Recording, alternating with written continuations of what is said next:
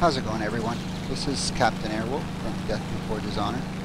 I decided to make a short video to talk about two things actually that have changed in the last 1.25 patch that seem to be a little bit difficult for some beginner players to understand and deal with. So I'll talk about those in a few ways that you can minimize their effects. Ultimately, I think Gaijin is probably going to be updating it soon to make it a little bit easier, because some of these things are definitely hard to manage when you're using mouse controls. So the first one we're going to talk about is the yo-yo effect that everyone's been talking about. So first of all, the yo-yo effect is actually very real, and it's easy to manage. It's just you need to know what causes it so that you can stop it from happening. But from what I understand, I'm going to show it right now, the yo-yo effect is mainly caused by the rudder. So I've used my mouse here as opposed to my joystick to try and show this a little better, as most people that are playing arcade are probably using a mouse anyways. So what I'll do here is use my Q and E keys to apply some rudder. So I want you to look at the rudder and the aircraft as I do this now. If you look ahead in the distance, you'll see the circle representing my pilot's eyes, and you'll see the cross that actually represents the my nose direction, my guns, if you will. So I'm going to apply some rudder here, and you're going to notice that the nose, I'll apply some right rudder. You'll notice that the nose sort of shot out to the right there very quickly, as opposed to my pilot's eyes, because I have my mouse pointed straight ahead, which stayed aimed at the front. As soon as it did that, though, it returned back to center. I'll do it again so you guys can see. So I apply a little bit of rudder, and then I release the pressure. And the nose snaps back to the front. A lot of the people are calling this the yo-yo effect, and there's sort of a bouncing motion of the plane returning to normal. This is actually quite normal in aviation. And the reason is because when you're pointed forward, which pilots will call straight and level flight, your aircraft is designed to stay in that direction. All of the control surfaces, and in this case the vertical stabilizer, are helping the plane stay straight and level. That's the direction a plane wants to fly in. When you apply rudder in any direction, you are basically using the rudder's control surface to force the plane into another direction. Now, it may seem as if the plane is going in that direction, but initially it's not. Inertia is sort of, Newton's second law is sort of telling the aircraft to keep going in the same direction it was going. So in essence, what you're doing is you're skidding forward. And as you're skidding forward, the path of the air that is going over that vertical stabilizer is going to eventually straighten the plane back out again. To stop that from happening, which is, by the way, almost impossible with a keyboard because you don't have any level of control over how much rudder you apply. It's basically all or nothing. But if you use your mouse ever so slightly, you'll notice here if I make small movements with my mouse, it's only using that rudder. And if I just apply small amounts, you'll notice as long as I keep the pressure that my aircraft won't snap back. In aviation, when we're turning our aircraft, we want to keep it in a coordinated turn. And I'm going to switch to cockpit view so I can show you guys this real quick. If you look at the cockpit, right down the center on the bottom, you have your turn coordinator. And that turn coordinator has a ball in it. That ball is going to stay in the center if you're in a coordinated turn. As I apply rudder, you'll notice the ball will start to slide out.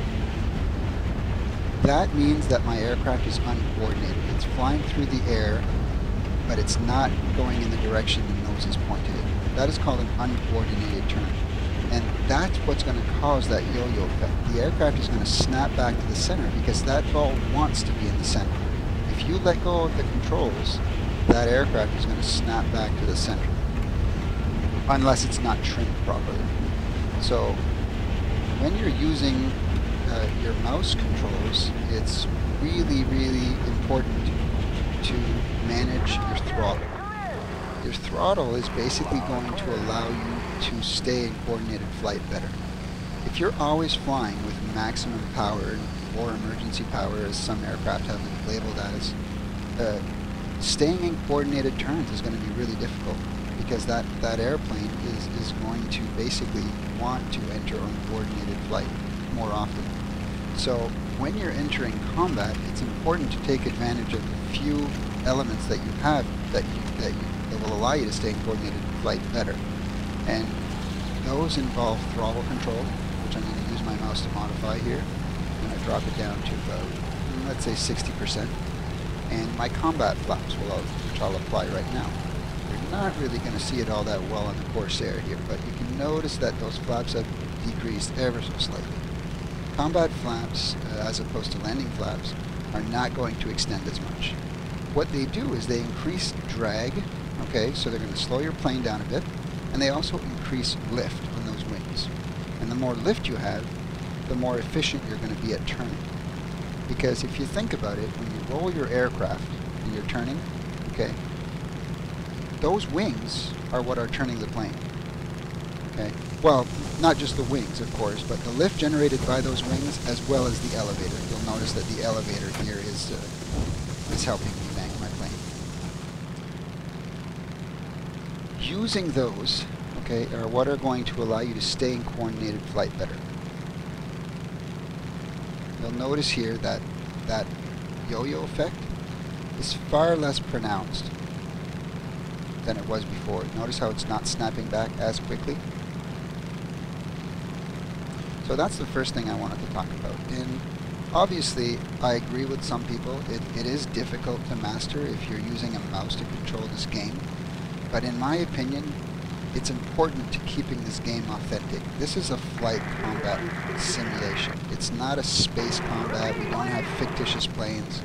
So I think if people just learn, take a little time to learn the ins and outs of real flight, as opposed to just focusing on moving their mouse icon around, that they'll actually start to enjoy it a lot better. So with that said, I'll let you guys post your comments on the video and such, and we'll probably continue the discussion further. We're going to talk about another element, and you'll see in a moment why I took the Corsair. So I'm going to get these flaps back up here, and I'm going to increase my power to full.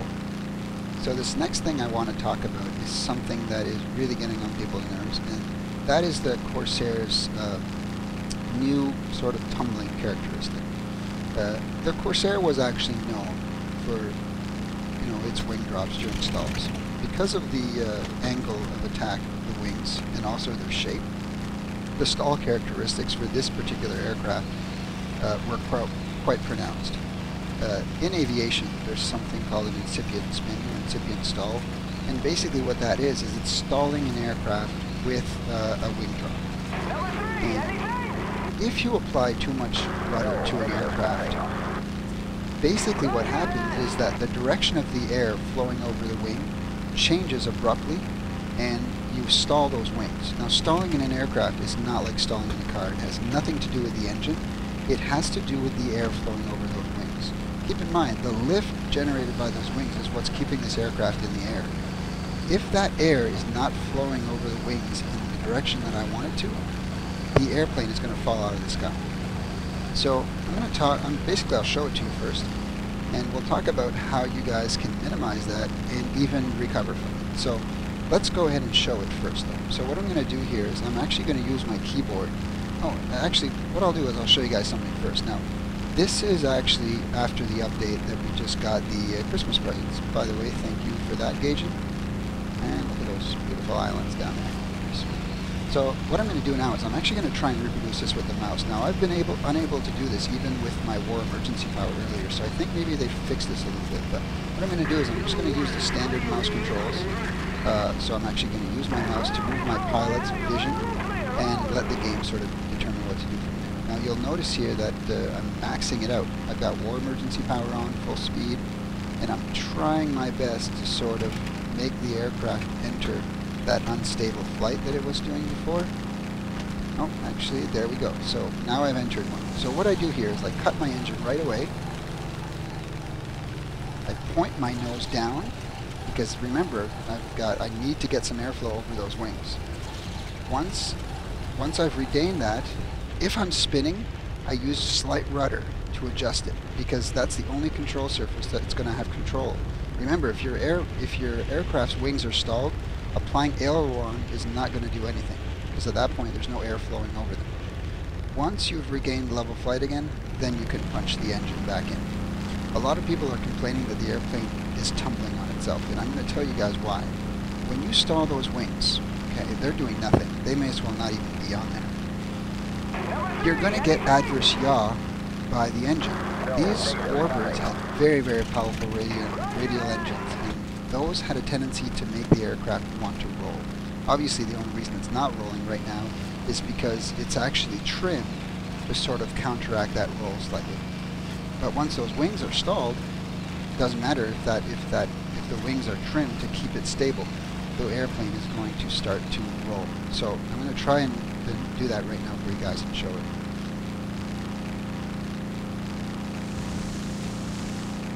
So there we go. My aircraft entered a tumble, and right now I'm stalled. So those wings are doing nothing for me. Okay. If I keep my engine on, it's going to be very difficult for me to recover from this, because I'm fighting that engine's need to want to create adverse yaw. So I'm going to cut my engine down. I'm going to try and point my nose down. My elevator is basically the only device responsible here. So right now it's difficult. This is a really bad stall, because you'll notice my nose is pointing upwards. But I'm going to keep it pointed down until I can recover. Now at this point you'll see that I'm pointed back downwards. Now my wings are starting to produce lift. I'll gently pull it out of that downwards dive, and I'll put my engine back in once I'm in straight level flight.